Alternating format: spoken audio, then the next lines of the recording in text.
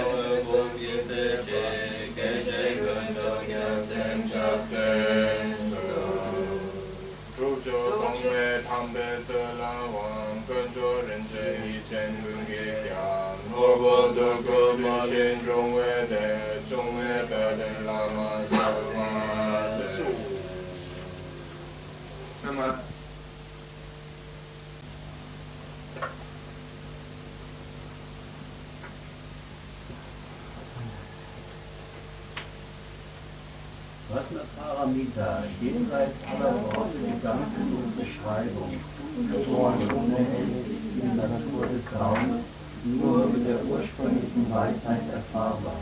Mutter der Ursache aller Zeiten, von dir verneige ich mich. Ich verneige mich vor der Bhagavati Paramita. Folgendes habe ich gehört. Einst weihte der erhabene Rajshriya auf dem Geierberg zusammen mit einer großen Versammlung von Mönchen und Bodhisattvas. Zu jener Zeit war der Erhabene vollkommen in allen Erscheinungen untersuchende Kontemplation. Er ist tiefer Erleuchtung bezeichnungslos.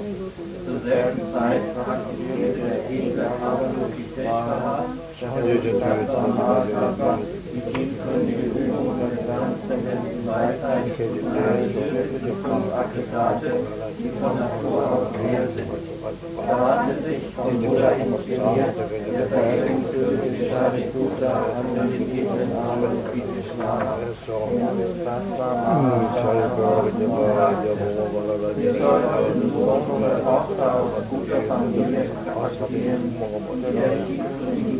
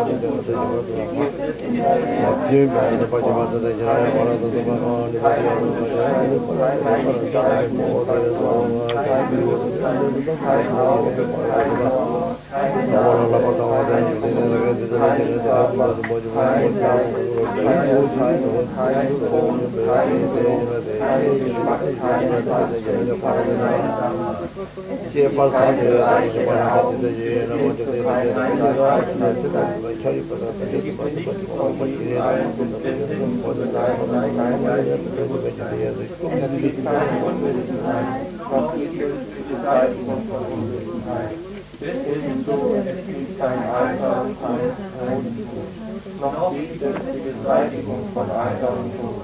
Deshalb gibt es kein Leiden, keine Ursache, kein Aufhören, kein Weg, keine Weisheit, kein Erreichen und kein Nicht-Erreichen. Deshalb kann Mutter alles keine Leiden, Aktivität, alle Gegenstände Weisheit. Und weil es keine Unklarheit des Geistes gibt, keine Tod. Weil die völlig über die Falschheit hinausgehen, reicht die Nirvana. Allen Buddhas der drei Zeichen vertrauen auf die transzendente Weisheit und erwachen voll und klar zur unübertroffenen, vollkommensten und vollständigen Erleuchtung. Deshalb sollte man das Mantra der transzendenten Weisheit, das Mantra der großen Einsicht, das unübertroffene Mantra, das Mantra ohne Gleichen, das Mantra, das allen Leiden stillt, als die Wahrheit erkennen, denn es gibt keine Täuschung. Das Mantra der transzendenten Weisheit wird folgendermaßen gesprochen. Tayata Om Gate Gate Para Gate Para Samgate Bodhi Soha. Diese Weise Shariputra sollte ein Bodhisattva die tiefgründige transzendente Weisheit praktizieren. Danach erhob sich der Erhabene aus jener Konzentration und den Bodhisattva mit den Worten: sehr gut, du Sohn aus guter Familie, genauso ist es. Die tiefgründige transzendente Weisheit soll genau so praktiziert werden, wie du es gesagt hast, und die Gesagatas werden sich freuen. Als der Erhabene dies gesagt hatte, da fließen der verehrungswürdige Shariputra, der edle Aurora der Bodhisattva, die ganze Vertrauen und die Welt mit ihren Göttern, Menschen, Gegengöttern und Geistern, mit Freude erfüllten Herzen die Worte des Erhabenen.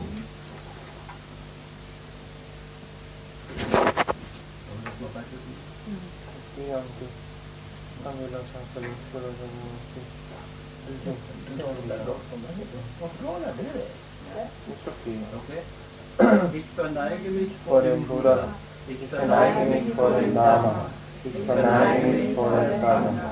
Ich verneige mich vor der großen Mutter der Prajnaparamita.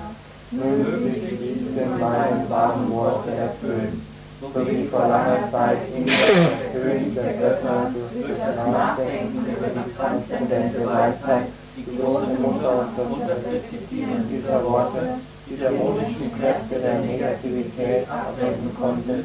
Möge auch ich durch das Nachdenken über die tiefgründige Bedeutung der Prajnaparamita, der großen Mutter und das Rezitieren dieser Worte alle negativen Kräfte abwenden. Mögen sie vernichtet werden, mögen sie besänftigt werden, mögen sie vollständig besänftigt werden. Alles, was in Abhängigkeit entsteht, ist unendlich und ungeboren, weder nicht existent noch immerdauernd. Weder von mehrfacher noch von einer einzigen Bedeutung.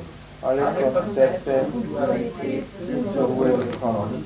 Vor dieser Lehre, dem Wort des vollkommenen erleuchteten Buddha, verneige ich mich. Mögen alle 80.000 Arten von Wesen, die Hindernisse bereiten, befriedet werden. Möge ich frei sein von allen negativen und ungünstigen Bedingungen. Mögen sich alle günstigen Umstände erfüllen, mögen alle glücksverheißenden Bedingungen vorhanden sein.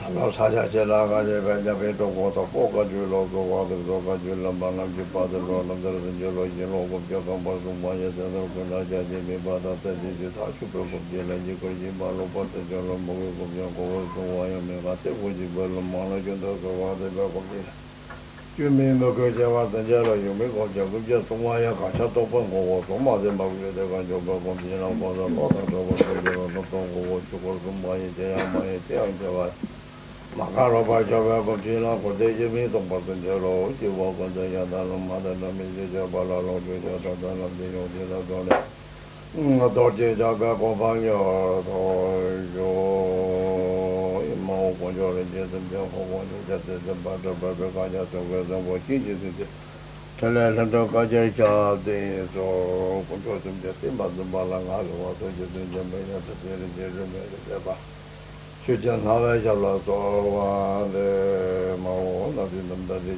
Jaga, Gimjida, Jula Machamana, Gasin, the Machada, Dojin Japan, the Jalo, Jato, Sata, the Japan.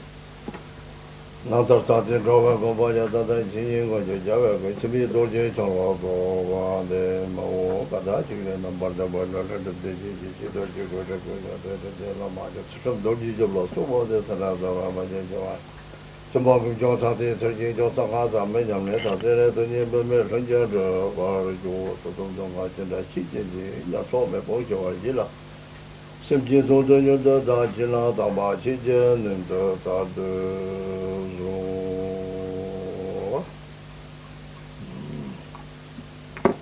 Da de. Shirab je parada tsuba kor. Da konjo te la ko yorit. Ni shirab je parada tsuba konjo te do ta chol chama de yara. Nari sobju bana ga de. Ang sikya thaba. Na na re. 탑다 뒤에 코좀 톱스 코좀 넘버 미도바 시라비시바 코좀 넘버 미도바 뒤에 생겨요 그러기나 이 저도 뒤나 때네 코좀 넘버 또 빠지는 오 나당 뒤다 희망보 남겨줘래 너다 탐지 덴발 맞아봐 원래 아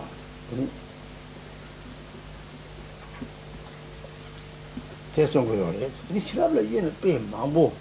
이 파티 저거는 시랍을 해도 빼 카수 이 말이 빼나. 이제 하자니 동팔 단 사고시는 그냥 고 가고. 좀 무엇이는 거다 것도 갖다 세우고 다야. 대화랑 세우고 통통아. 원래 이 직식 거로서 뭐라래. 직식 거로서나 세우고 온 통통 고대지 최대 세우고 제어 하고 그래. 내가 주장마다 동반이다. 속히 코로나 동반이고 하고 있지. 시라고 따뜻해 해서. 이제 띵가 먹고. So sagt Rinpoche, soll ja heute, also wurde er gebeten, über die Prajnaparamita etwas zu lernen. Die Prajnaparamita zusammengefasst kann man sagen, beinhaltet alles in dem Vers Nummer 30 in den 37 Übungen der Bodhisattvas, und da heißt es, da ohne unterscheidende Weisheit durch die 5 Paramitas allein vollkommene Erleuchtung nicht erlangt werden kann, meditiert über jene Weisheit, die wirksame Methoden beinhaltet und die 3 Aspekte nicht erdenkt. Wenn man ausführlich über das Prajnaparamita lehrt, dann wäre das sehr viel und sehr unverständlich für uns jetzt zumal. Man müsste sehr lange darüber studieren, um wirklich auch die ausführliche Erklärung auch verstehen zu können. Aber für uns jetzt, was für uns wichtig ist, ist die Praxis. Und die Praxis ist das, was wir auch jetzt schon gemacht haben, nämlich die Praxis der Erkenntnis der Natur des Geistes. So sagt Milarepa, ist es das eine Erkennen und dadurch alles befreien. Also das Befreien von allem durch die Erkenntnis des einen. Das heißt, wenn wir die Natur des Geistes betrachten, dann erkennen wir, dass alle Phänomene in Samsara und Nirvana aus der Natur des Geistes hervorgehen und dass sie nicht verschieden sind von der Natur des Geistes. Also ist es also, das ist die letztendliche Bedeutung auch der Prajnaparamita. Und dann möchte Rinpoche jetzt eben zum Kommentar möchte er das aus dem Weisheitskapitel des Juwelenornamentes der Befreiung lernen. Aus der.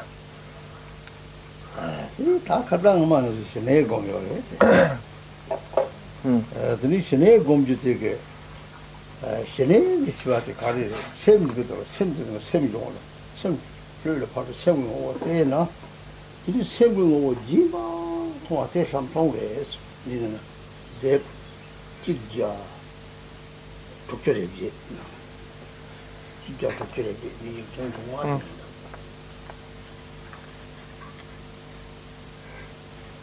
Tulchu Tuż? Żeby? Kom.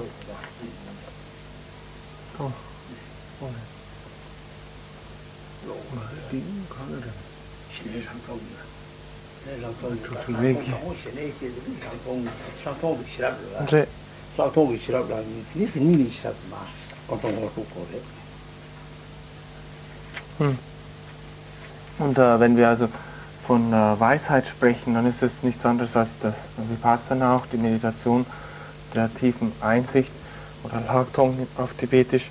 Und so heißt es hier, dass wir zuerst Schiene entwickeln oder Shamatha entwickeln. Das heißt, dass wir eine einsgerichtete, stabile Konzentration entwickeln. Und die tiefe Einsicht dann, das Vipassana wäre, dass wir danach dann alle Aktivitäten und Nichtaktivitäten des Geistes erkennen.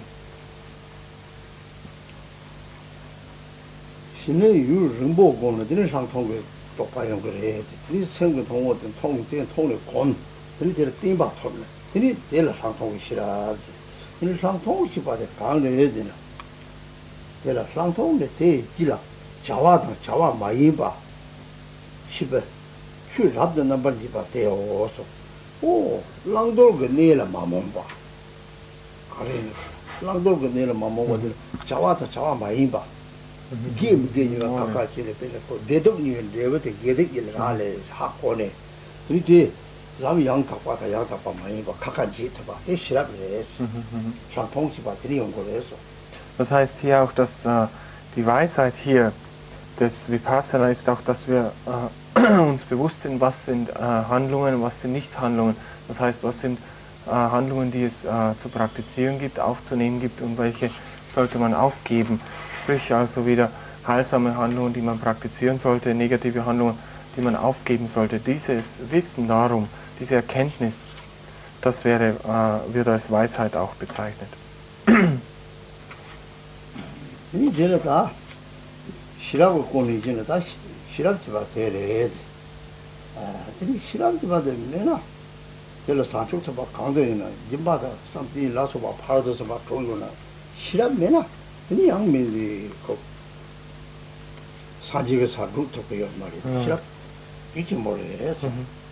Es ist so eben dann, wenn wir Weisheit brauchen wir, denn wenn wir die Weisheit nicht praktizieren, dann helfen uns die anderen Vollkommenheiten, die der Großzügigkeit, der ethischen Disziplin, Geduld und so weiter nicht, um die Erleuchtung zu erlangen. Diese alleine reichen nicht aus. Die Jimbalan da lasso ba tabu samhingi ko re paradox ba jida die tapta shirabyo kata tapta ta shirabya sanje sa to yo mari shirabta tapya yang ko chu ko yo mari tiene tu jende musidi lamba ga dorje to chase ne ti la ga mo la dorje to ngo yo ba tapta shirabyo ka ma ga ba selbu tu ni ju ba chena nang sembu tu ni 탑시가 감마더라 전도 그것은 이 다 창조다 돌지 주 탑색 이 탑시 감마더라 세대게 Also ist die anderen 5 Vollkommenheiten oder Paramitas, wie die Vollkommenheit der Großzügigkeit oder des Gebens, die Vollkommenheit der ethischen Disziplin, der Geduld, des freudigen Bemühens oder fleißigen Bemühens, der meditativen Festigung, all dies sind Vollkommenheiten der Methodenseite. Und es wäre jetzt nicht möglich, die Erleuchtung zu erlangen, jetzt nur mit der Praxis der Methode, ohne dass man die Weisheit praktiziert. Genauso wenig ist es möglich, nur mit Weisheit die Erleuchtung zu erlangen, ohne die Methode zu praktizieren. Was man braucht, ist die Einheit von Methode und Weisheit. Das ist auch das Samaya zum Beispiel bei den tantrischen Samayas, wenn es heißt, man soll immer eine Glocke und ein Vajra haben, bei sich tragen. Das heißt, dass wir immer Weisheit und Methode als Einheit praktizieren.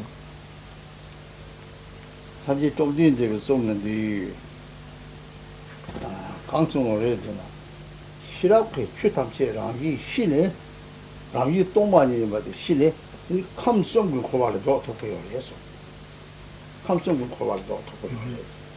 감성은 코와라.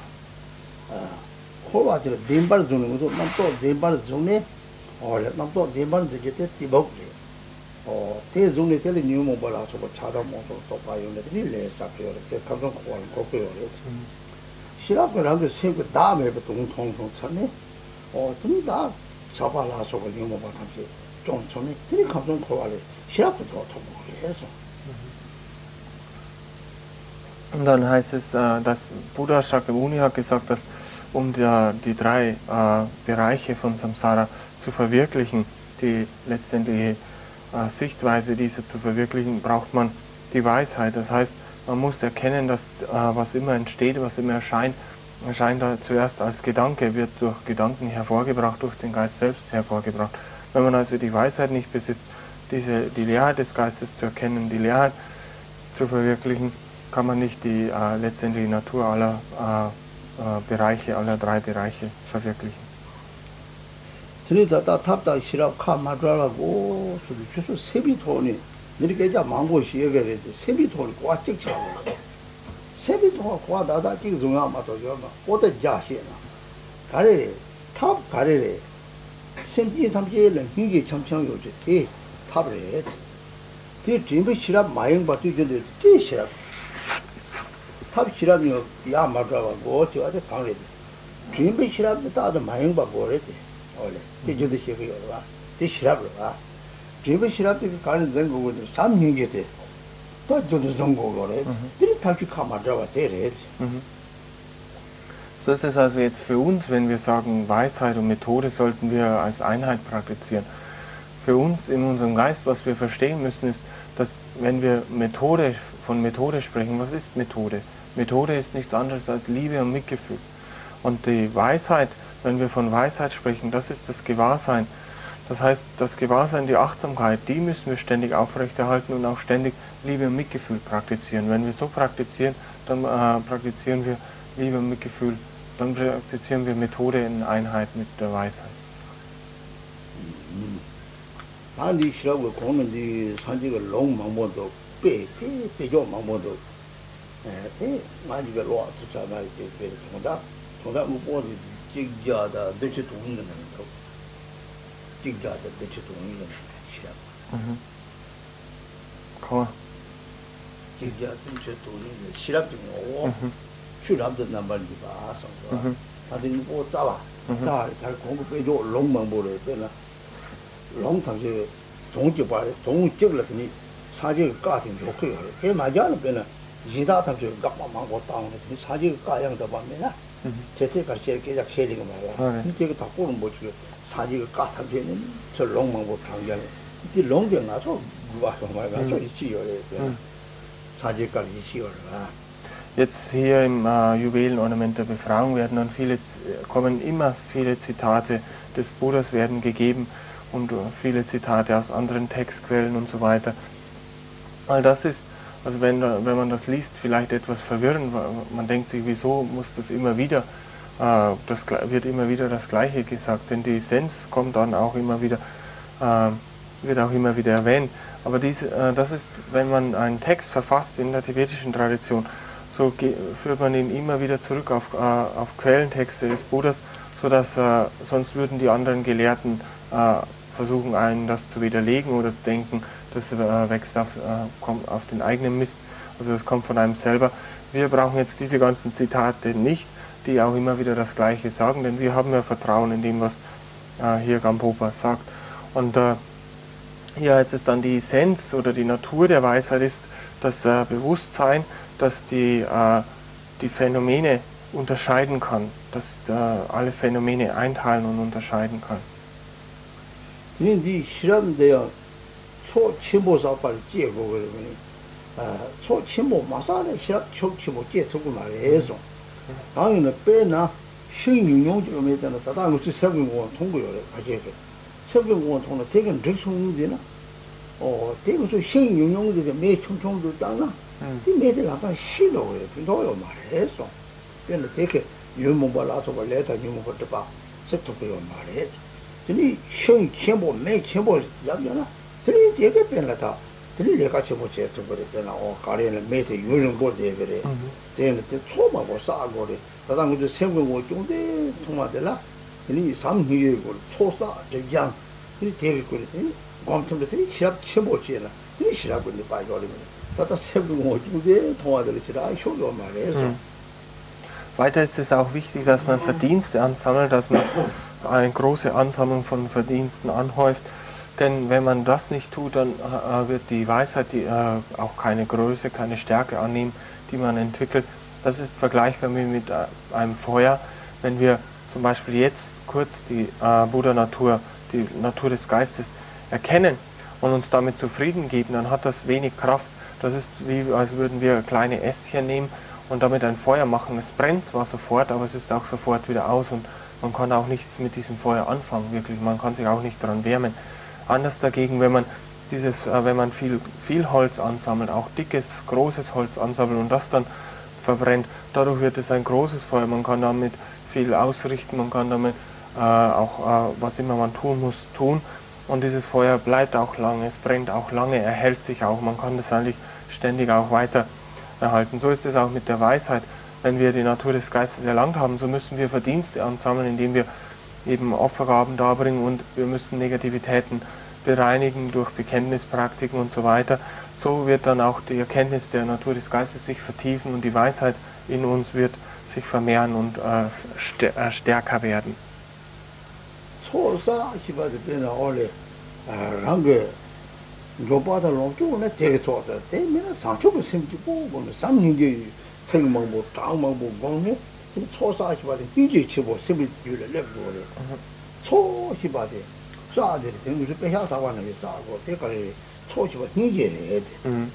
Wenn wir von Verdiensten ansprechen, dann kann man, wenn man also Besitz hat, wenn man Wohlstand hat, kann man dadurch Verdienste ansammeln, indem man etwas gibt.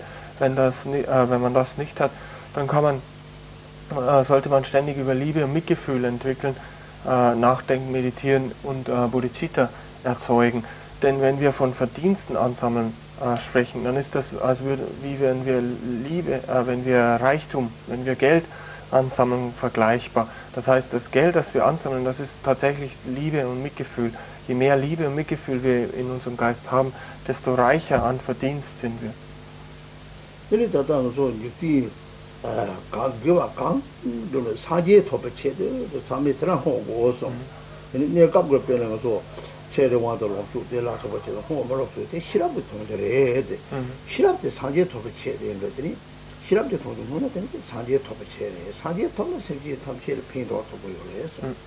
Wichtig ist dann auch, dass, was immer wir an Verdiensten ansammeln, dass wir es widmen zum Wohle aller Wesen, dass wir die Erleuchtung erlangen. Denn was wir tun wollen, ist, dass wir dem Wesen helfen wollen. Um dem Wesen zu helfen, müssen wir die Buddhaschaft erlangen. Dann sind wir wirklich fähig, auch dem Wesen Nutzen zu bringen. Ja.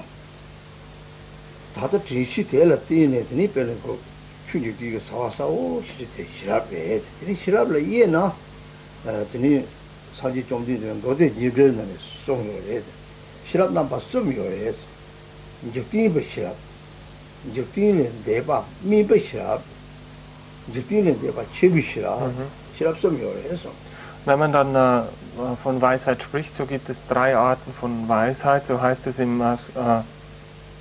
Sutra Alamkara, im Ornament der Lehrreden der Buddhas, heißt es hier, dass es 3 Arten von Weisheiten gibt. So ist, das eine ist die weltliche Weisheit, das andere ist die kleine oder niedere überweltliche Weisheit und das andere ist die große, hohe überweltliche Weisheit.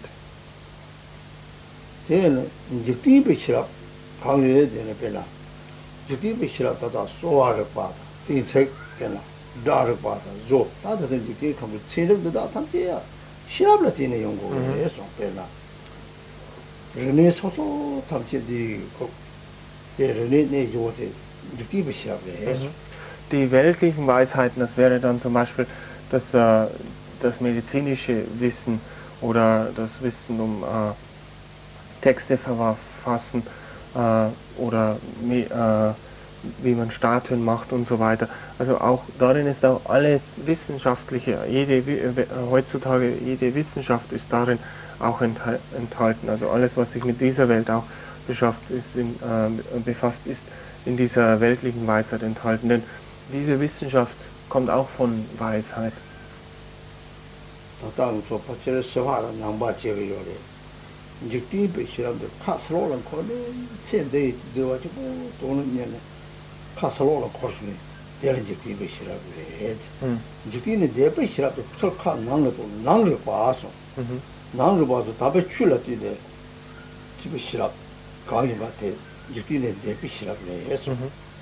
Und das heißt also, dass alles, was wir als weltliche Weisheit bezeichnen, das ist alles, was sich mit den äußeren Phänomenen befasst und darin Weisheit benutzt. was eben nach außen geht, die überweltliche oder nicht weltliche Weisheit, das ist das, was sich mit den Phänomenen innen befasst, mit dem Geist befasst.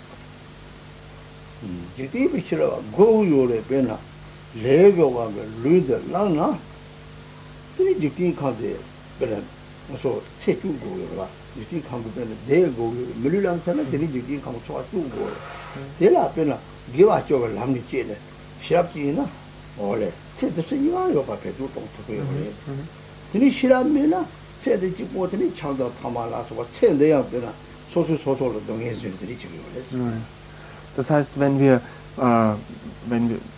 in Samsara uns befinden, haben wir einen Körper und haben dieses Leben, so müssen wir also auch uns mit diesem Leben auseinandersetzen und versuchen, dass wir auch in diesem Leben so viel wie möglich das Leiden vermeiden und das Glück erlangen. Deswegen gibt es die äußeren Wissenschaften. Wenn wir also für dieses Leben keine Weisheit besitzen, dann werden wir unser Leben einfach verschwenden, indem wir uns mit Drogen begnügen und Alkohol trinken, Tabak rauchen und so weiter. Und dadurch werden wir unser Leben verschwenden.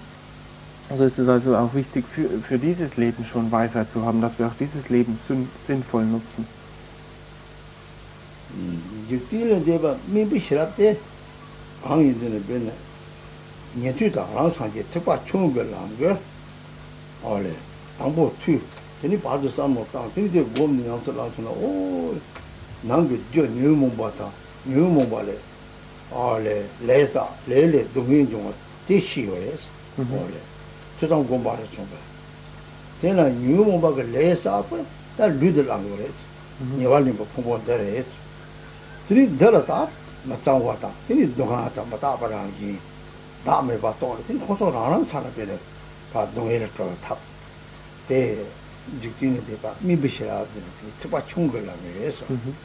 Die nicht weltliche oder überweltliche geringere Weisheit, das wäre dann die Weisheit der Shravakas und Pratyeka-Buddhas, des Hörens, Reflektierens und Meditierens.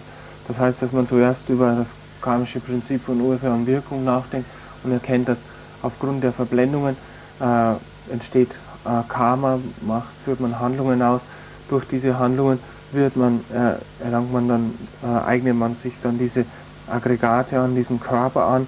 Dieser Körper, dann erkennt man, dass er unrein ist, dass er also nicht etwas Reines ist, so wie wir jetzt gewöhnlich denken, dass er sauber ist, sondern dass er viele unreine Substanzen besitzt, dass er von seiner Natur her leidhaft ist, dass er unbeständig und vergänglich ist, dass er kein Selbst besitzt. All diese Weisheiten, die Shravakas und Pratyeka-Buddhas dann zur Befreiung für sich selbst führen, wird die geringere überweltliche Weisheit bezeichnet.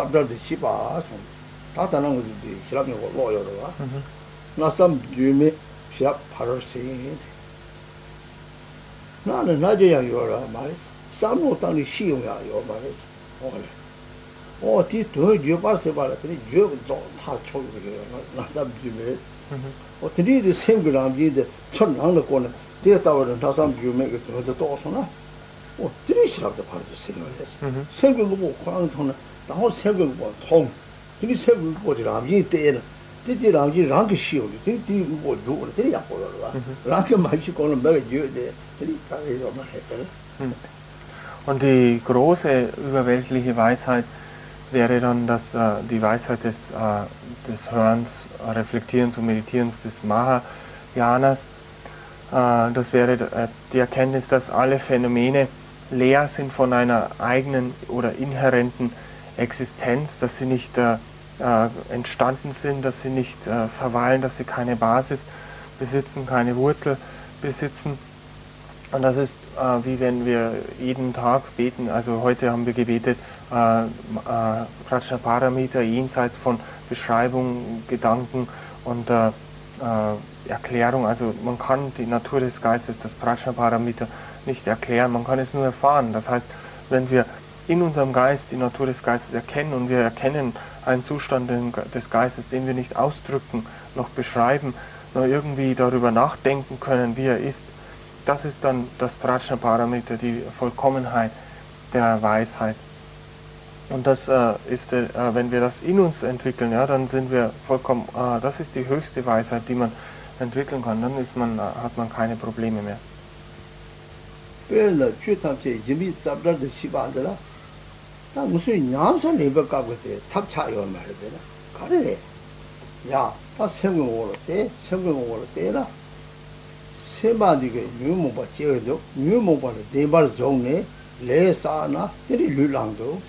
어, 세방 유모보다 생물을 뺑고 세 유모를 내마사나 룰랑거마도 룰말라나 동네마도 그러나 대하고서나 따와드린 코를 따와드린 좀 좋아 말아를 샘지 따와도 송되나 되나 이미 답을 되는 다 이제 감도 좀 참아 샘제 샘 코랑이 오도 다 눈에 전에 힘도 따와도 가도 뭐도 위험도 세부고 유는도 고송 들이 라그라는 시기에 그니 다들이 따와 지형 들어가 근데 이미 답자르듯이 So, wenn es dann hier heißt, es ohne Basis, ohne Wurzel, das erkennen wir auch in der Meditation. Wenn wir meditieren, erkennen wir, dass Verblendungen entstehen.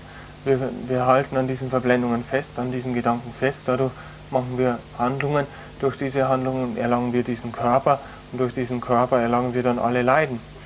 Das heißt, dass wenn wir in der Natur des Geistes verweilen und die Gedanken, die aufsteigen, nicht festhalten, einfach in sich selbst auflösen lassen, dann erfahren wir auch keine Handlungen und dadurch erlangen wir auch keinen Körper und dadurch erfahren wir auch kein Leiden.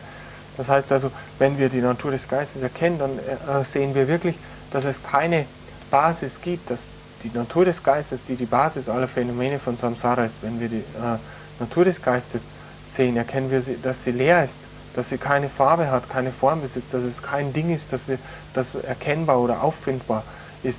Und so sind auch alle Wurzeln, die zum Leiden führen und so weiter, wieder durchtrennt, wenn wir die Leerheit der Natur des Geistes erkennen.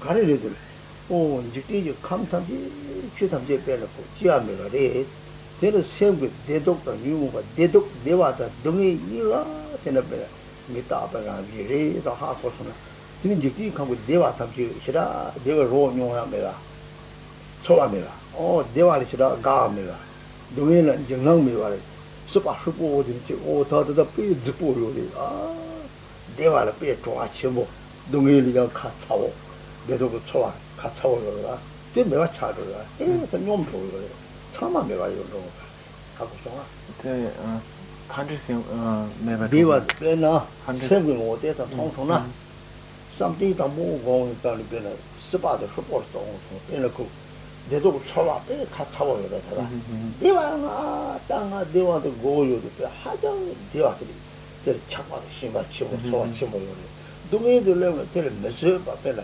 라소랑 그 주고 바는 이제 가차오려라 생고 내로 되시는 내도 이와한테 나또 인다 나도 아빠랑 지금 하고서 내도 이와 제가 답변을 기억 말에 되는 원래 내도 이와를 소화시라 매와 되는 소화 충전으로 기바 충전으로 So ist es jetzt zum Beispiel, dass wir sehr unter dem Einfluss von Leiden und Glück stehen, dass wir unbedingt Glück wollen, dass wir ständig dem Glück nachlaufen und wir denken, Glück, ich möchte es und dadurch sehr starke Anhaftung an das Glück entwickeln und dass wir sehr große Abneigung gegen das Leiden entwickeln, dass wir sagen, ich will kein Leiden, nein, und eben auch alles tun, um Leiden zu vermeiden. Wenn wir die Natur des Geistes ein wenig erkennen und darin verweilen können, dann erkennen wir, dass Leiden und Glück beides nichts als Gedanken sind. Wenn wir diese Gedanken erkennen, dann können wir sie auflösen. So werden wir keinerlei große Anhaftung oder zumindest weniger Anhaftung an das Glück in Samsara haben und auch weniger Abneigung gegen das Leiden haben. Das heißt, das Leiden und Glück werden uns nicht mehr so übermannen können. So, es können uns nicht mehr so umwerfen. Man hat ein wenig mehr Freiheit, wenn man die Natur des Geistes erkennt.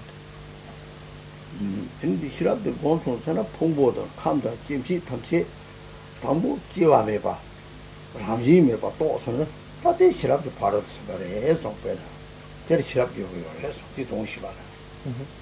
Und die Vollkommenheit der Weisheit ist eben, dass man erkennt, dass alle Phänomene frei sind, leer sind von einer Eigenexistenz oder inhärenten Existenz, einer innewohnenden Existenz und frei davon sind, entstanden zu sein. 이 시랍 쓰음디는 다다다 가서 들이 시고 봐도 방을 해야 되나. 이 직진에 내가 최비 시랍 대시고 해서. 제가 제발을 빼는데 대시고나 당부 무벌지 봐가 안 빼는 단직이 감상제 때는 데미라도 무벌지 봐야 가고 그래서. 무벌지 봐가 오 참아 똥말이 삼지 동도 또 오나. 이 무벌 매번 봐야 가고 그래서. 무벌지 봐 마가나 딱 봤다와래. 대한 남도 저래. 무벌지 봐가 자기 또봐 동장이 다 지치다. 소소나 다들 무벌 매번 봐 양가고 그래서. 되는 레좀비를 갖다 내와 차고. 무미 이거 많이 봐. 다발로 울어대. 울어서. Das heißt dann, wenn von diesen drei Weisheiten, was für uns wichtiger ist jetzt, ist die letzte Weisheit, die große, nicht weltliche Weisheit zu entwickeln. Hier ist es dann auch so, wenn wir die Nicht-Dinghaftigkeit der Wesen erkennen, wenn wir also erkennen, die Leerheit der Phänomene erkennen, also die Nicht-Dinghaftigkeit und nicht wahrhafte Existenz erkennen, dann müssen wir auch müssen wir erkennen auch, dass sie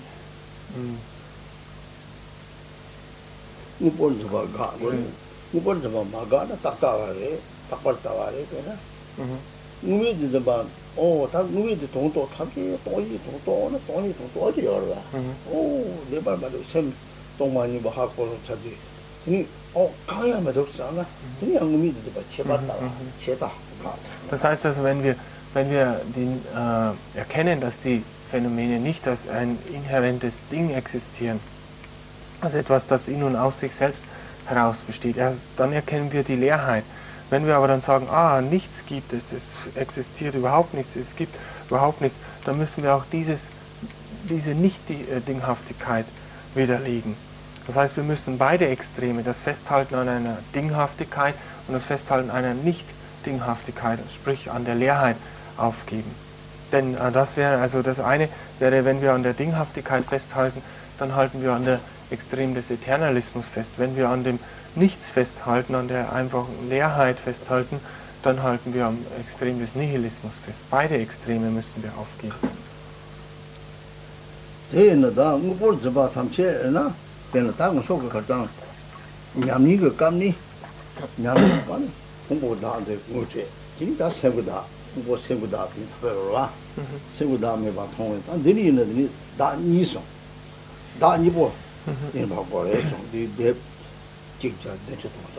가령 만도 가슴 가릴랍서 함체 남매 수 생각하면 무슨 생각하면 부모도 다외가래 이 생생공 어디나 생공 통도 다외가 통도가 니는 다니 무본도 받은지 다니랑 이제 또 말해야지.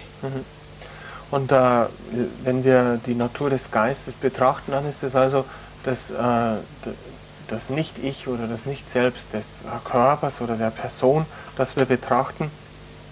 Hier werden also zwei Arten von Nicht-Selbst dargestellt, eben das Nicht-Selbst der Person oder der Wesen und das Nicht-Selbst der Phänomene.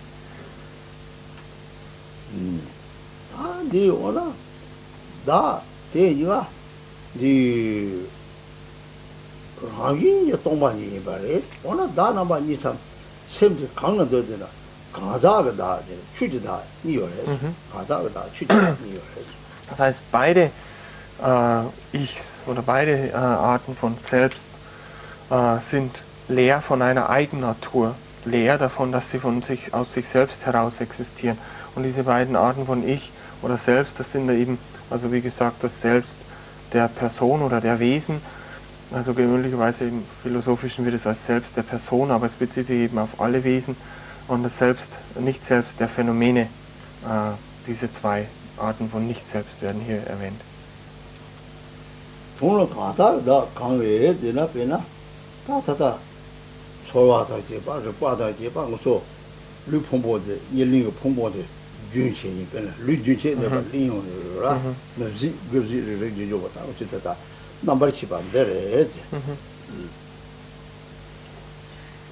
Ah.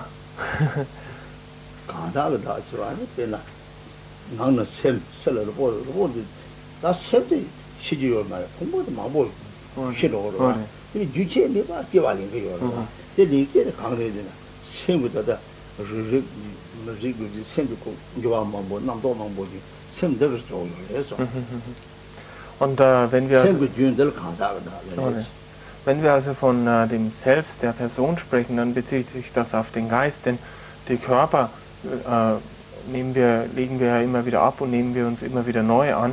Was also nicht vergeht, das ist der Geist, das Kontinuum des Geistes. Auf dieser Basis nehmen wir also ein Selbst wahr, ein Selbst der Person.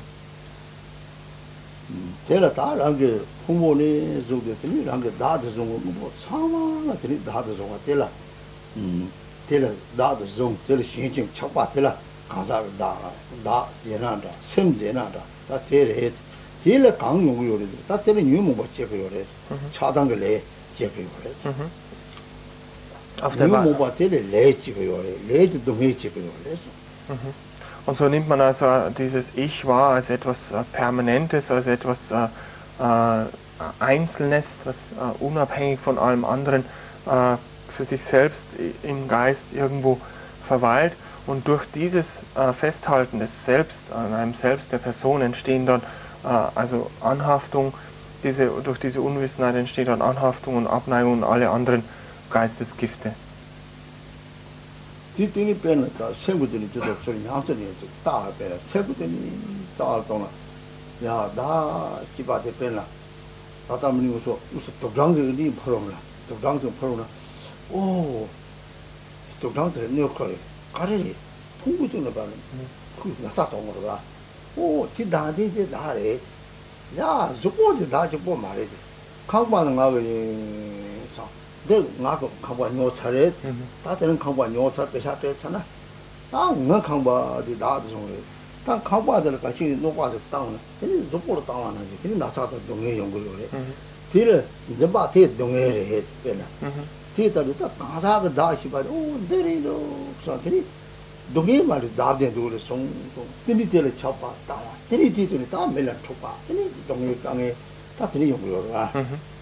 Wenn wir also von einem wichtig ist zu verstehen, was wir mit dem Selbst der Person oder mit dem Ich der Person meinen. Das ist das. Das ist, wenn zum Beispiel ein Moskito kommt, eine Stechmücke und zu uns herfliegt, dann gehen wir weg und denken, oh, dieser Moskito wird mir schaden. Ja, das ist dieses Festhalten an einem Ich, das in und aus sich selbst heraus existiert. Was wirklich passieren kann, ist, dass der Moskito den Körper sticht und da irgendwie dann, dass es juckt und da irgendwie Schaden anrichtet. Genauso ist es, wenn wir zum Beispiel uns ein Haus gekauft haben, dann sagen wir, das ist mein Haus. Und wenn jemand schmeißt einen Stein durch das Fenster, dann wäre es so, als würde dieser Stein mich treffen. Ja, und mein Haus ein Stein. Ja. Das muss man erkennen, dieses Festhalten, um dieses Ich geht es. Wenn wir also von Nicht-Selbst sprechen, geht es genau um dieses Ich. Das ist sehr wichtig, dass ihr das in eurem Geist auch versteht. Denn durch dieses Ich entstehen dann die Leiden. Durch dieses Festhalten an diesem Ich entsteht Leiden. Ja? Wenn jemand einen Stein durch das Fenster schmeißt, dann, oh, in mein Haus, dann tut einem das selbst weh. Also durch dieses Festhalten entsteht das Leiden, entstehen dann wieder Abneigung, Hass, Wut, oh, diese Person. So entstehen alle Verblendungen, alle Leiden kommen durch dieses Festhalten an diesem Ich.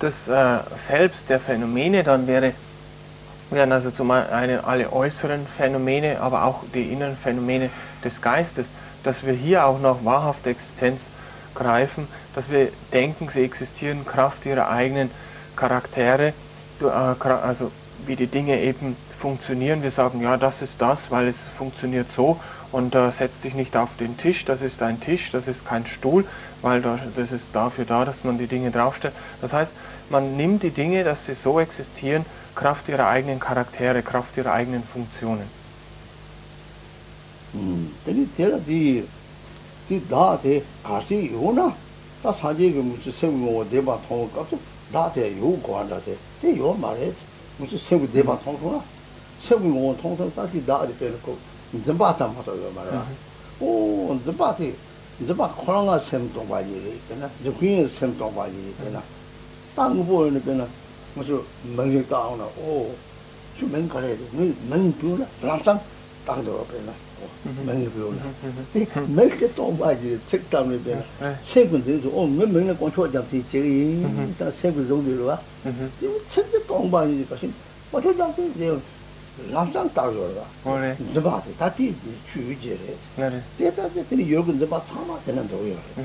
Wenn es diese Arten von Selbst geben würde, ja, wenn sie so existieren würde, wie wir sie wahrnehmen, dass sie in und aus sich selbst heraus existieren, ohne dass sie irgendetwas brauchen, dann müsste der Buddha sie erkennen.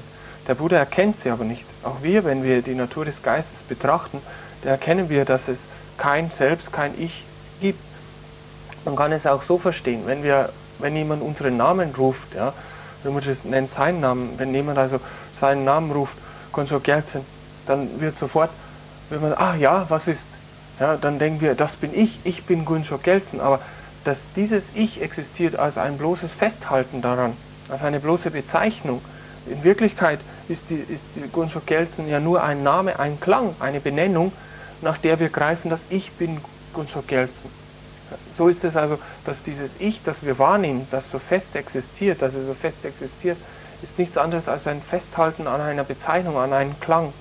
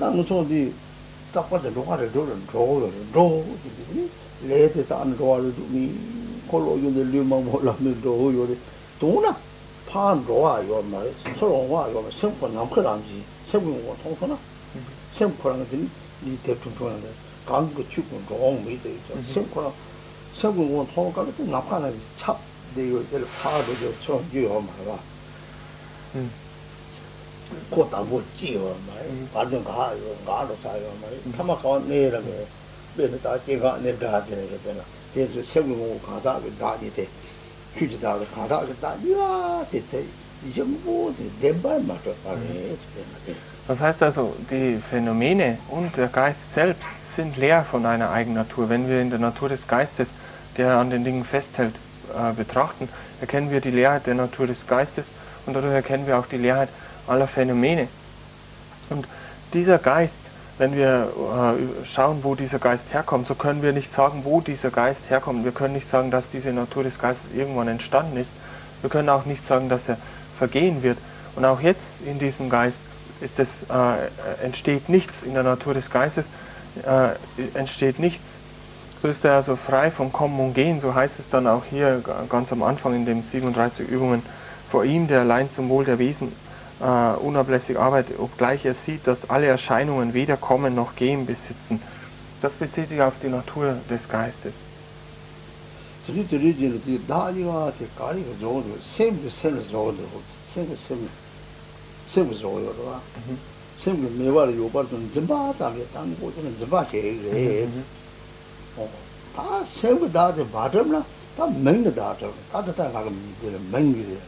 오, 맨데 가서 다보 파일을 다도 좀 그래. 맨을 다도 좀 그래. 민데 마 대인디디 맨데 셈을 거리 요리 진짜 바지.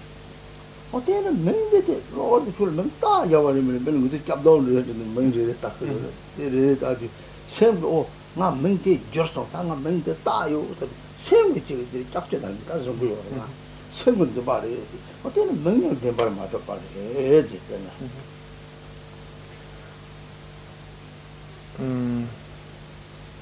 맨 Hamburg halt 셈 좀 맞아 빨리가. Ding nên là khai sung. 맨 Ding nên là chữ xem. 이거 가자 셈을 봐. 네.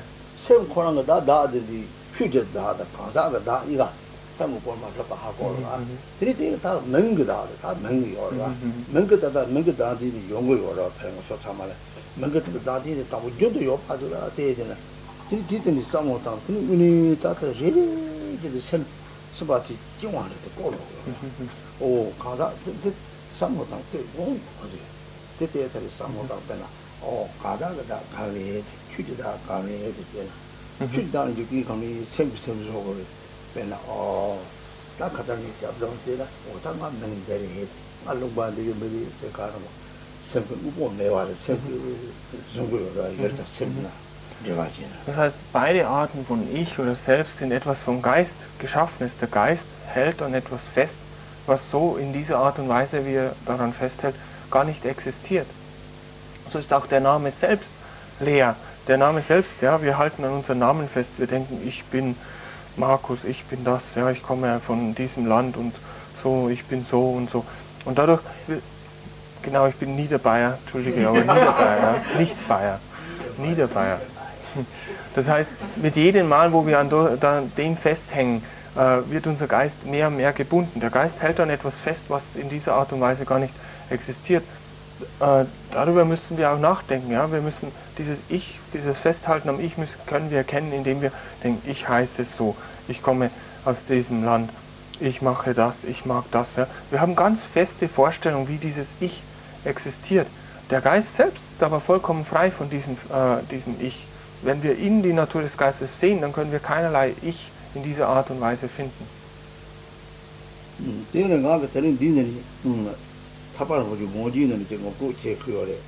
시랍이 돈이 나베는 조미 초라미 두시미 두지미소 그냥 미미미소 하데 소소 딱게 당 세미통을 때니 너가 무덕되니 다 리팅이 리리 고미티 상어 봐야 다 매파데 디들 송골인데 다 동대 집안에 되나 나다다 가다가 다들 루유되네 루유도 셔들 루유로 그래 드리상 못하나 너가 무덕잖아 내가 가래 핑계 오래된 생그 요 대바들은 뭐 생분 대바가 좀 요성도 로다 이가 안 돼서 요 셈이 안 돼서 되니 거절아 오 미도 삼터리 생분 독사는 도 미도사는 생분 대바한테 걸고 디비 봐요 생분 대바 돌선 열 코라고 어디 너 봐요 말해 열 코라고 어디 빠세종을 연락해 오기로 요종사 고동반이 자들이 이는 생분 대바가 챙대다 다다 맹긴 챙들 하고 그래 당고 저기 살로다 아네 장거 맹간이네 저기 해들 맹이지 요나 아이 세절 봐오 살로다다 마 맹데 가래 자세 세부지 마 나테 인사비 뭐 나테 레라 말에 맹게 레라 말에 삼어다다 출발해 맹코랑 공부하니래 나 딱서 말한 그 세미니야 공부하니래 맹코랑 좀 말해 딱 밀랍나기래 밀랍나기래 주만나기래 Wichtig ist ja, Rinpoche sagt, er gibt uns hier stellt uns hier die Weisheit kurz vor durch das Juwelenornament der Befreiung. Die Bedeutung, es ist die gleiche Bedeutung wie im Herzsutra, wenn wir im Herzsutra lesen. Es gibt keine Form, keine Empfindungen, kein Aggregat der Unterscheidung, kein Aggregat der bildenden Faktoren oder der Geistesfaktoren. Es gibt kein Aggregat der Bewusstseins der Sinnesbewusstseinsarten. Das heißt, hier ist es so, dass wir mit dem Geist greifen wir nach den Dingen, wir sagen, es gibt es, wir sehen zum Beispiel eine Blume und sagen, da ist eine Blume. Das heißt, wir greifen nach der wahrhaften Existenz dieser Blume. Dadurch entsteht eine Bindung unseres Geistes. Durch diese Bindung kreisen wir wieder in Samsara, verweilen wir wieder und wandern wieder in Samsara umher, ohne Selbstbestimmung. Wenn wir aber immer wieder sagen, nein, die Blume existiert nicht, es gibt keine Blume, das heißt keine wahrhaft existente Blume, sie erscheint zwar, aber ihre letztendliche Natur ist die Leerheit, dann wird dieses Greifen, das Festhalten des Geistes auch unterbunden und damit ist auch, wird auch das Umherwandern in Samsara unterbunden.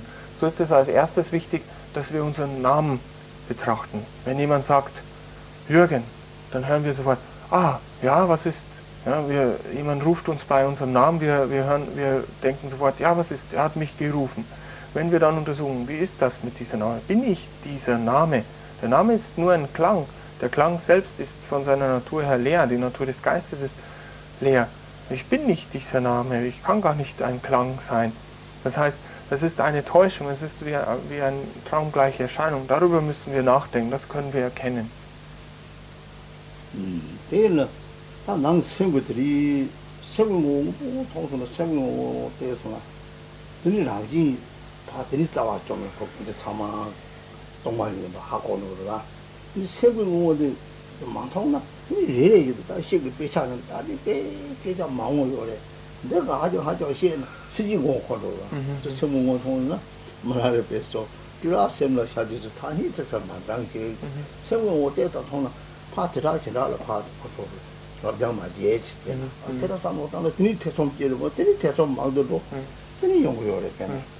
Wenn wir die Natur des Geistes ein wenig erkannt haben, dann sollten wir darüber praktizieren und uns damit mehr vertraut machen. Wenn wir zu viele philosophische Abhandlungen über die Leerheit, über die Weisheit lesen, dann werden wir, wenn wir nicht die Anleitung und das Verständnis dafür haben, werden wir nur mehr verwirrt werden dadurch. So sagt Milarepa auch, man soll nicht den Wörtern der verschiedenen Wörtern oder Benennungen, Bezeichnungen nachfolgen der gelehrten Schriften, sondern man soll in die Natur, in die ungeschaffene Natur des Geistes, die frei von Ausschmückungen ist, schauen und darin verweilen.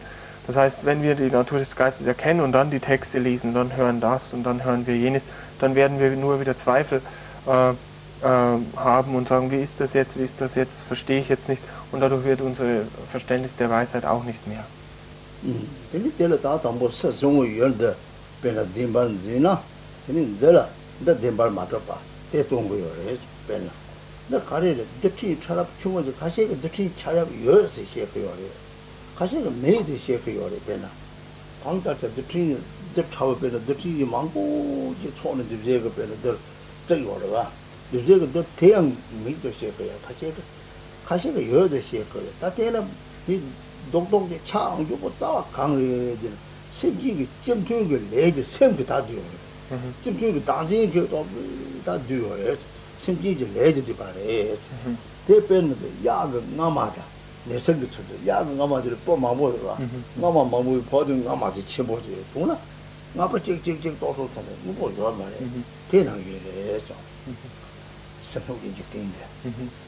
So ist es mit der äußeren Welt, die als der Behälter der Wesen bezeichnet wird. Diese äußere Welt besitzt kein Selbst, denn sie ist zusammengesetzt aus vielen Teilchen, die wieder zusammengesetzt sind aus Teilchen, und letztendlich findet man nichts, aus dem sie zusammengesetzt ist, denn die Teilchen werden immer kleiner und hören nicht auf. Es ist vergleichbar mit einem Jagdschwanz, heißt es, wenn wir einen Jagdschwanz sehen, dann ist es ein sehr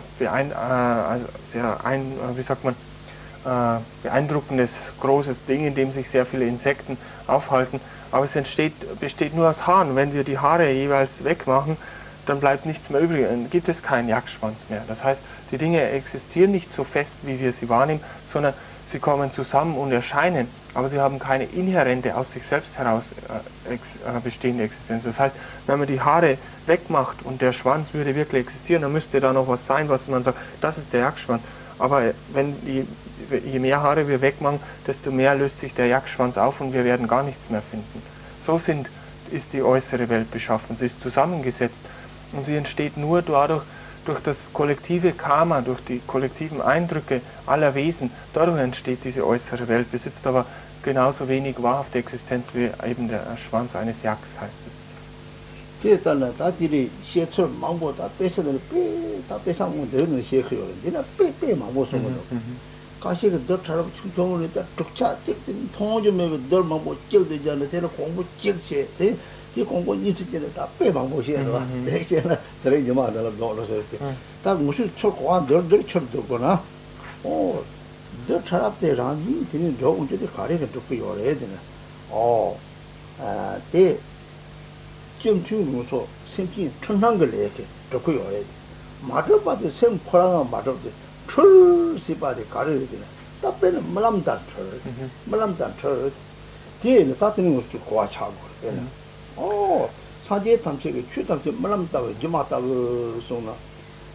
딱 무보 맞았다 매발라 요발 나와지. 이도 사다 따라가 디디디 셔고나. 디디디 셔고나. 이 생부 정말 걸어. 나 담지에 망보도 요라. 다다는 망보지. 생부 때 속을 따뜻히 생부 담지에 가서 생고라 속을 셔고나. 덴발 맞았다 디디디 초이 차롱시와는 이쇼고래. 드리리라 바티는 고아테 가지. 공부네. 네, 공부래. 그래.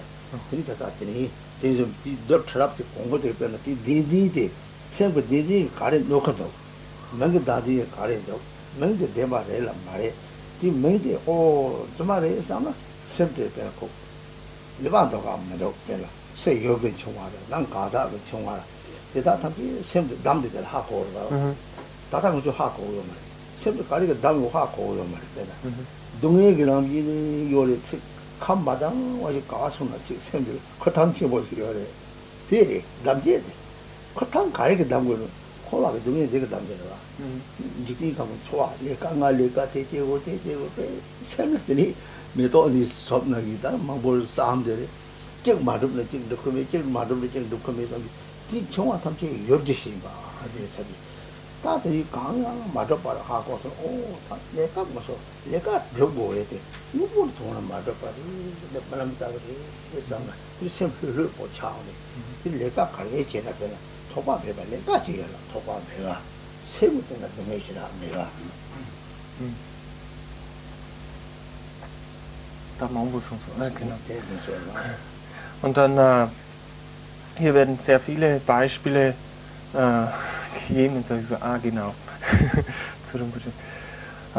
Werden sehr viele Beispiele noch gegeben, jetzt zum Beispiel auch der Teilchen, wie sie zusammengesetzt sind, dass diese Teilchen auch wieder zusammengesetzt sind und auch jene Teilchen wieder, die dieses Teilchen zusammensetzen, wieder zusammengesetzt sind, dass so die Dinge also keine wahrhafte Existenz besitzen, dass wenn wir alles auseinandergeben, dann bleibt nichts zurück.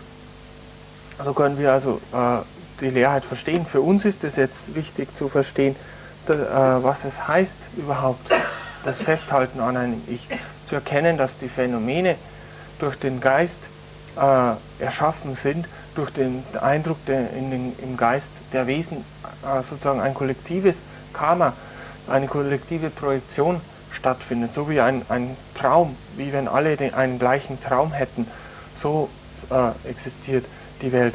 Der Geist hält an etwas fest, das so in dieser Art und Weise nicht existiert. So ist es auch wichtig zu verstehen, wie ist dieses Festhalten am eigenen Ich, wie halten wir an unseren Namen fest, wie identifizieren wir uns damit, wie identifizieren wir uns mit dem Körper, wie ist es, wenn der Geist frei ist von diesem Festhalten, wenn wir erkennen die Natur des Geistes, erkennen wir die Freiheit vom Festhalten und greifen nach wahrhafter Existenz. Wenn wir so frei sind von diesem Festhalten, dann werden wir weniger Leiden erfahren, wir werden vom Leiden nicht so überrumpelt werden und wir werden sonst auch glücklicher sein, wenn wir diese nicht wahrhafte Existenz der Phänomene und des Geistes erkennen.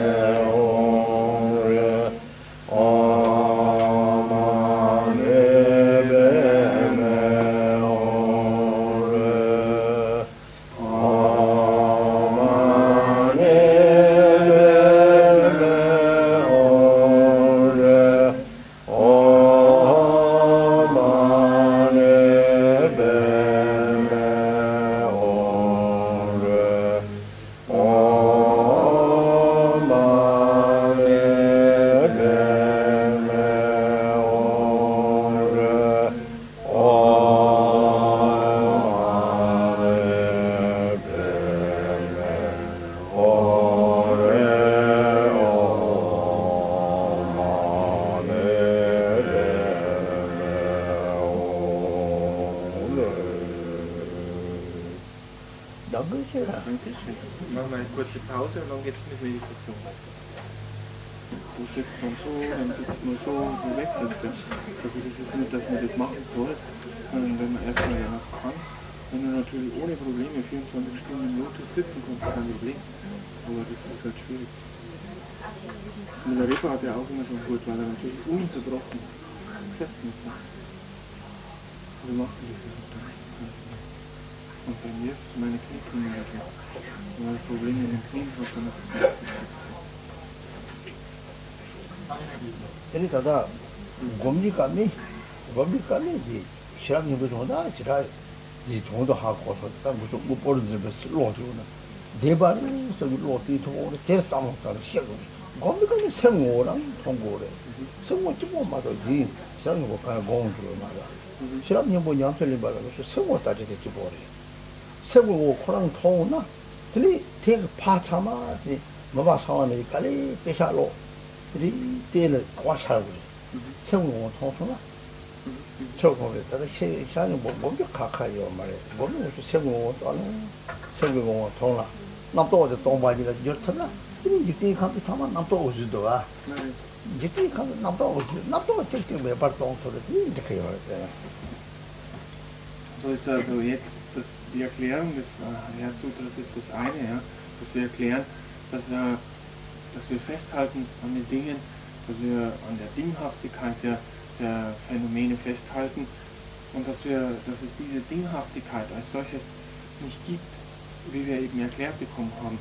In der Meditation ist es dann wieder nichts anderes als, was wir jetzt die letzten Tage gemacht haben, dass wir in die Natur des Geistes schauen und versuchen in der Natur des Geistes zu verweilen. Wenn wir darin verweilen, erkennen wir genau das, was im Herzsutra erklärt wird, dass die Phänomene durch die Gedanken entstehen und durch das Festhalten an den Gedanken entstehen. Wenn wir die Natur des Geistes klar erkennen und dann die Textschriften lesen, dann wird uns auch deren Bedeutung klar entstehen im Geist. Solange wir die Natur des Geistes nicht erkennen, wird es auch sehr schwierig sein, die Bedeutung der Schriften zu verstehen. So ist es also in der Meditation, dass wir nichts anderes tun, als einfach in der Natur des Geistes selbst zu verweilen.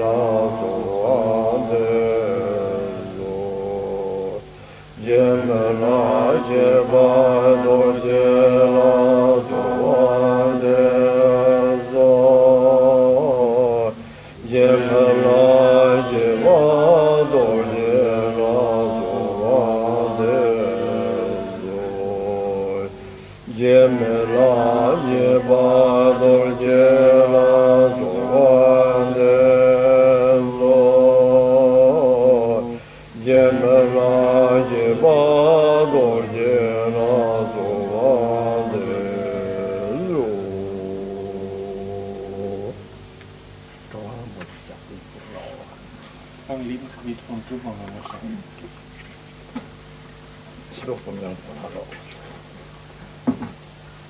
Und am Nachmittag lesen wir dann das Gebet von Samantabhadra.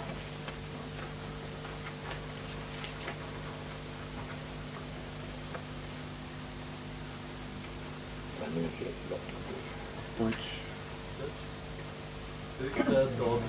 Yogi Jawa Dile Arya Mame Gambo Padra Titego Taju Lama Yadana Tuji Gele Singya Gadra Tungo Mobe Davera Ujor Ji Ji Vajja Jawa Nova Dugo Ibi Jawa Tumne Bade Lama Jawa De Tupje Nimbe Yange Paja Dugo Mugo Kapje Dukti Je Dube Jade Dube De Gong Gopon Tamba Yape Tamte Zoa Zoa Divya Tamga Debe Sabe Divya Mije Yonzu Yang Lodo Namje Namje Nede Sojo Kuje Jazan Tida Zara Mi Lama Yaza Zinda Tongshin Hawe Timjon Lame Teje Teme Labe Tamba Yatara Mbe Rembe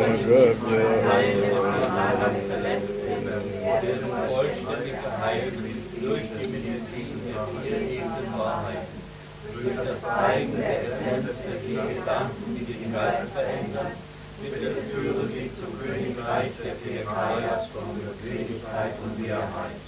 Durch die unfehlbare Kraft des Segens der Lamas und inneren Gottheiten und durch die unfehlbare Kraft von Leerheit, Erscheinung und abhängigem Verstehen und aufgrund meiner eingerichteten Hingabe und reinen Motivation mögen sich meine Gebete erfüllen.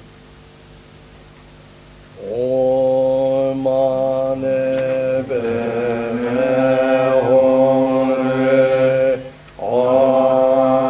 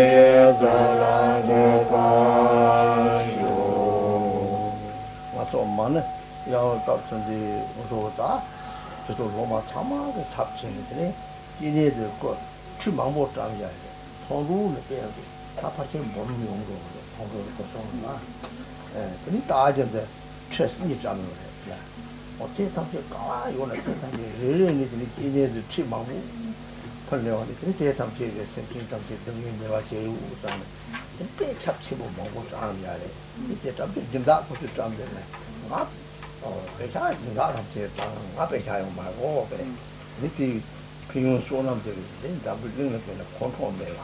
sempre dominio hatten die meine Jahre ich habe Wenn wir das so mal in Bemerkung rezitieren, ja, dann sind wir hier.